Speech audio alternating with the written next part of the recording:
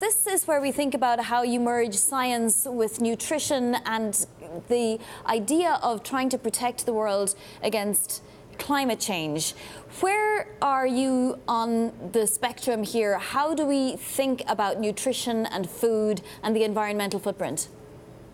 Yeah, well, let me start to say that I think it's really important to realize that, in fact, we have to end poverty, and by ending poverty, it means, in fact, that, of course, many of the low and middle income countries need to improve their economic growth. That's critical.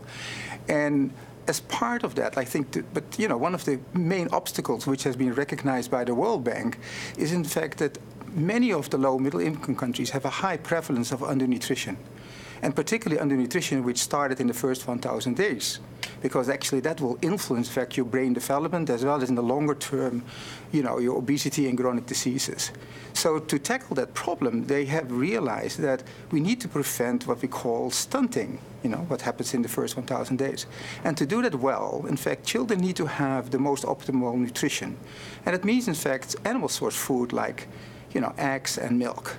Well, at the same time, of course, we have the climate problem. Mm-hmm. And, many research papers have recognized in the past 2 years that, in fact, agriculture is actually a main contributor to the greenhouse gas emissions.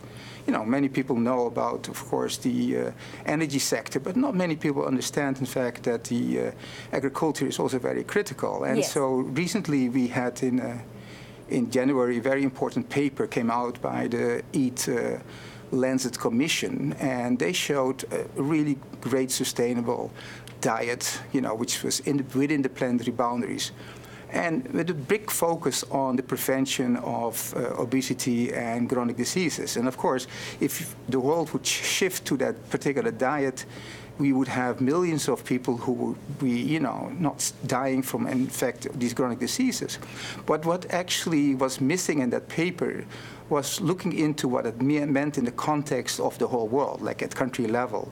So I think at Johns Hopkins we did this research looking into 9 plant-forward diets in the context of 140 countries. And of course, the results were really remarkable.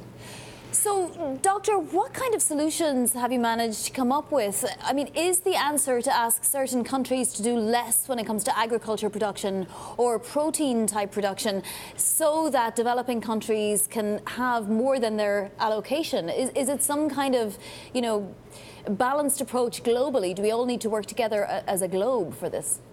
Well, it's absolutely the case. You look at what the impact, at least the data clearly showed, what also the Lancet showed, is that in countries like North America, Canada, Latin America, Europe, we definitely have very high greenhouse gas emissions because of our agriculture production and consumption.